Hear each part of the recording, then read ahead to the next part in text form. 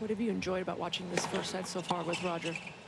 Well, in all honesty, I think he's looked so smooth. I've seen him on TV. I've seen a lot of tennis on TV, but you never really understand how smooth and how relaxed and how fundamentally sound that he can make this game, make it look. And I'm fascinated with how smooth he looks good in the shoes, without a doubt, but he makes the shoes look a lot better.